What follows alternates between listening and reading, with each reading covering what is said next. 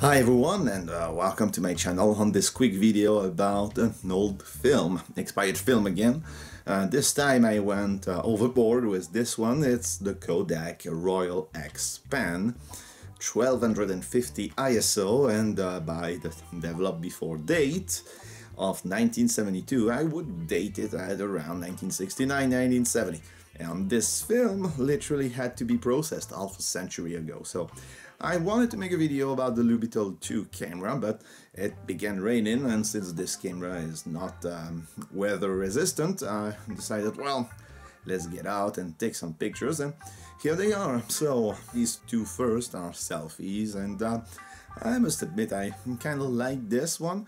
Well, obviously these pictures are raw from the scanner, and this is what I got trying to enhance them with post-production. I'm pretty satisfied. I kind of like this one, I must admit. This is another one from the Grain Factory, and well, the film is grainy as hell.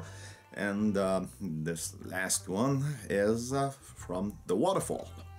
Once again, lots of grain, as you can see. Well, a film that is that old, specifically a high ISO film, I'm somehow surprised that I was able to get something out of this film. When I processed it, it looked all black and like nothing was on it.